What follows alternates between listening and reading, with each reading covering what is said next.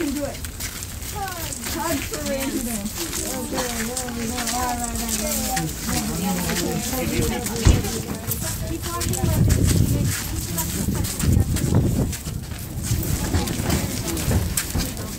Ladies and gentlemen, welcome to Fort Snelling National Cemetery. As you're probably aware, your loved one's about to become a part of a national monument. Having said that, this place is pretty much run like the military. You'll have between 10 and 15 minutes to say your final goodbyes, and then I'll come back and stay with her until we take her to her final resting spot. We're very, very sorry for your loss.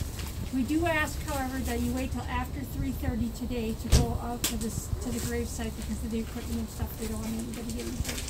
So, we're very sorry for your loss. Thanks very much.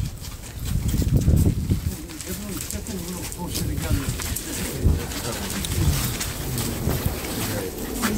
I can't videotape it.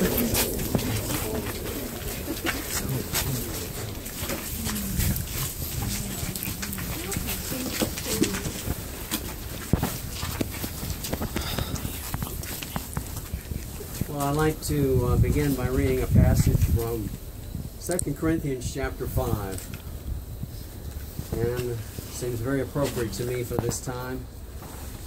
Verse 1, For we know that if the earthly tent, which is our house, is torn down, we have a building from God, a house not made with hands, eternal in the heavens.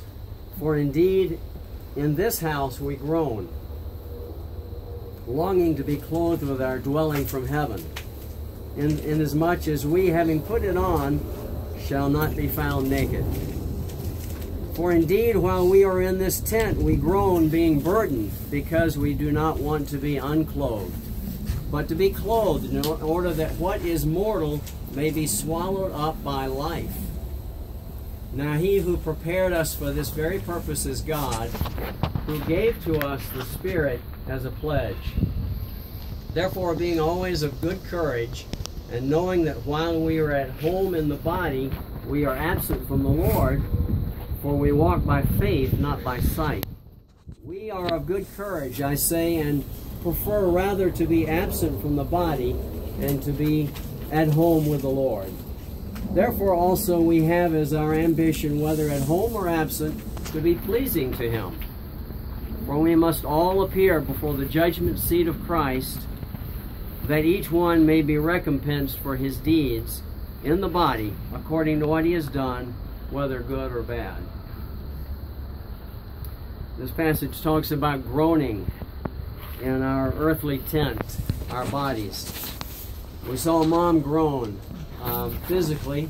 I believe the groaning here is actually referring to the spiritual and how we struggle in these fleshly bodies to please the Lord, to avoid sin and to do what He wants us to do. But there is a physical groaning as well. It says in the previous chapter, though our outer man is decaying. And we saw that happening as we watched Mom slowly cast off her earthly tent in preparation for receiving the eternal, immortal, heavenly one. Yesterday at Rice Lake, we heard a sermon about worldviews, the biblical worldview versus the earthly worldview. The earthly worldview that says that life is now, and we better live it to the fullest now because we don't know what happens after death. But the biblical worldview says that death is the gateway to life in its fullest, most complete sense. Because it says here in this passage that we are then at home with the Lord. It doesn't get any better than that. Funerals are really for us, not for the deceased. Mom and Dad have run their courses and left us an example to follow. And we've remembered that at the funeral on Saturday. It was a good time.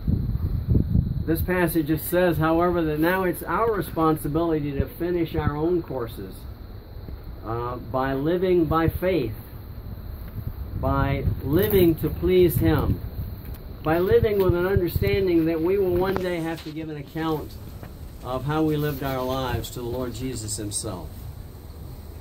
So this should give real meaning and purpose to every day that we are given from now until the time that it's our time to shed our earthly tents and take on the heavenly one.